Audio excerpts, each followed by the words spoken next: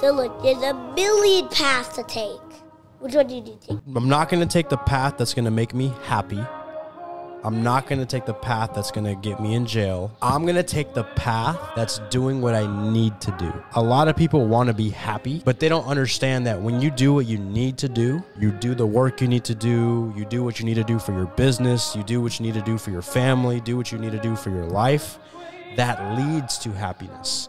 Because people think it's like, oh, let me just chill on the couch all day, every single day, and that'll make me happy. No. That'll actually make you miserable because you're not going to have the money you want to have. You're not going to have the right people in your life you want to have.